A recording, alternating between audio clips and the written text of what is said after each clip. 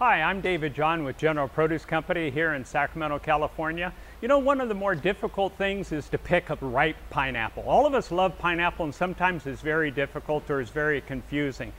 One of the things that's different about a pineapple is it's not like a banana or a lot of other tropical fruits. It doesn't change sugar once it's harvested.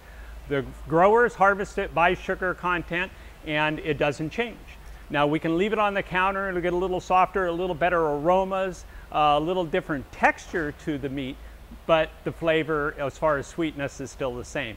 One of the things people get confused about is the shell colors. How golden color do we need it? Well, the shell color really doesn't matter. It's the varieties that guide the shell color more than anything, and it's a seasonal thing during the growing time. The hotter months, you're going to come up with more gold color.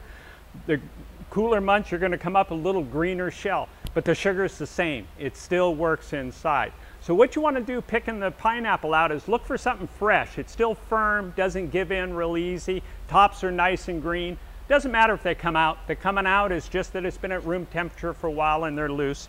You want to make sure you don't see anything that's like this, a little old or getting moldy where it probably has some age onto the product.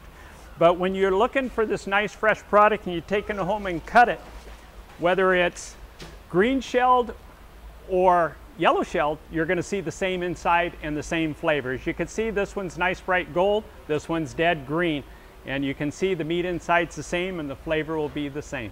And that's the Produce Beat.